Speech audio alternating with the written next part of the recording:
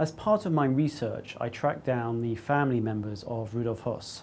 I went to Auschwitz with the grandson, and I actually found the daughter who is living just outside of Washington, D.C. in North America. The conversations I had with the daughter, Brigitte, were extraordinary.